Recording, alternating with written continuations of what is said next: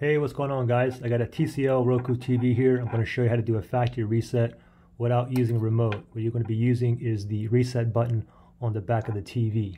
Now, just note with this TCL Roku model, it's on the left side, okay? Yours may be on a different side, so you want to look all over on the back of the TV.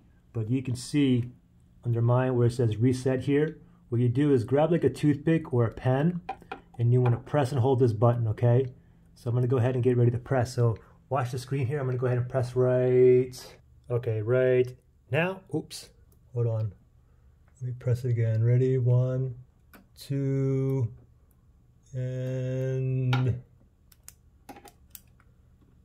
me put the pen in there.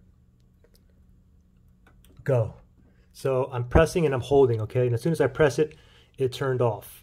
I'm still holding. I'm waiting for the turn on. Now I can go ahead and let go. Now what's going to happen here is going to reboot twice. Okay, so you see the TCL Roku TV, after like 30 seconds or so, it's going to turn off and then turn back on. Okay, it just turned back off.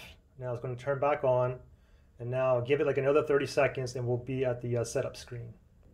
30 seconds, there we go, back to the beginning. Good luck.